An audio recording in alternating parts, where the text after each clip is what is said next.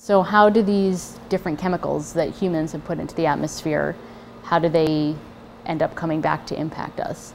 Well, in this case where glaciers are receiving these chemicals, even if there are chemicals that we banned a long time ago, they're still sitting up there locked up in the ice. So a chemical that maybe was banned 30 years ago might melt out today.